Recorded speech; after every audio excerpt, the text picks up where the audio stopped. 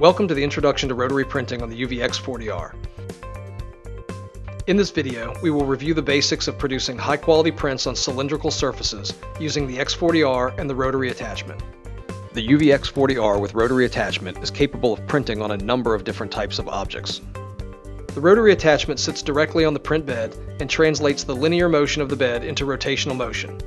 Advanced head control features in the Print Pro RIP software allow you to use varying percentages of the head to produce ultrafine detail or achieve higher speeds. The first step in the rotary setup is to install the magnetic guide brackets on each side of the bed, just in front of the auto height sensors. Use a 3mm hex wrench to bolt the guides to the printer chassis using the tapped holes in the chassis. These brackets sit just above the auto height sensors and can flip out of the way when the printer is in typical use. Lower the bed and place the rotary device onto the bed.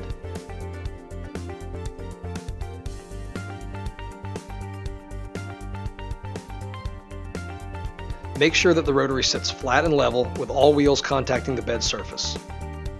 Move the bed backward and forward to ensure that all rollers spin freely and evenly. Move a pair of rollers out near each side, to the far left and to the far right. Adjust the other rollers evenly across the width of the bed. Always ensure that the rollers are aligned front to back, especially where contacting items to print. The rotary unit contains 3 pieces: the rotary chassis, the guide bar, and the taper tool. This allows for printing on many different configurations of cylindrical objects. LogoJet also offers a number of different rotary rings for common size cups. The rotary ring is an optional component which allows easy, repeatable leveling and a predictable and consistent roll for some common cups and bottles. In this video, we will demonstrate the use of the taper tool. Set the guide bar to the right side of the rotary, just below the print head carriage. Loosen the set screw and set the taper tool on the rotary chassis.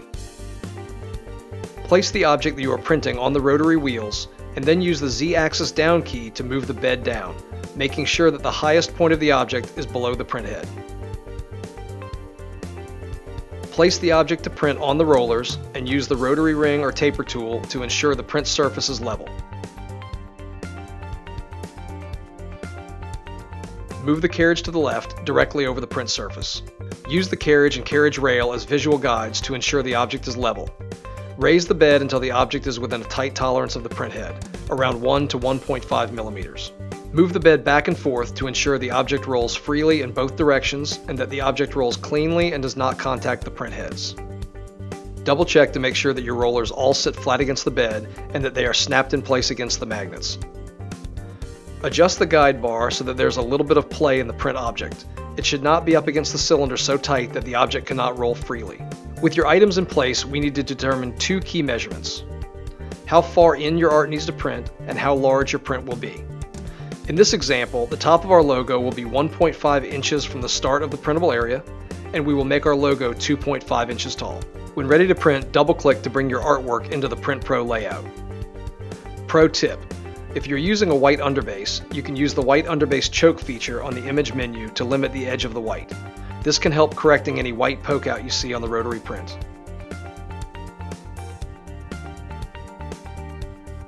Rotate your artwork in Print Pro to the correct orientation. Remember, the top left of the screen in Print Pro represents the front right of the bed on the printer. Now, we set the size of the art by selecting the X size or the height of the logo and checking the tick box to maintain the aspect ratio. Remember, we decided on 2.5 inches as the height of the logo. Next, we will set the X offset, which tells the system how far from the right edge to begin printing. You will see your image shift in from the edge in your Print Pro layout.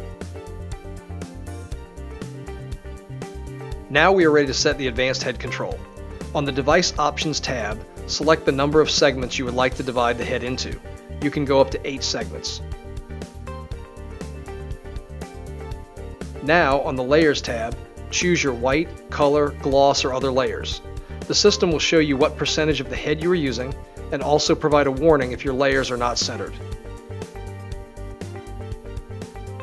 With all of our settings and layers ready, we can start the print. If you have additional questions about using the rotary device or about other UVx40R capabilities, please contact your LogoJet representative or LogoJet technical support.